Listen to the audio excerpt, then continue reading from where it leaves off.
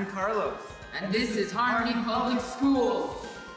The physics behind our hovercraft is the air created by a leaf blower creates less friction between the hovercraft and the ground, which allows the hovercraft to move swiftly across the ground. To make the hovercraft, we first needed to get a piece of plywood that measured 4 feet by 4 feet, and we cut it into a circle like this.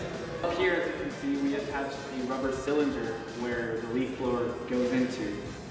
On the back side, as you can see, we got a cloth that's really durable, it's really sturdy, it won't tear easily, but it's really light enough that it won't weigh down the hovercraft.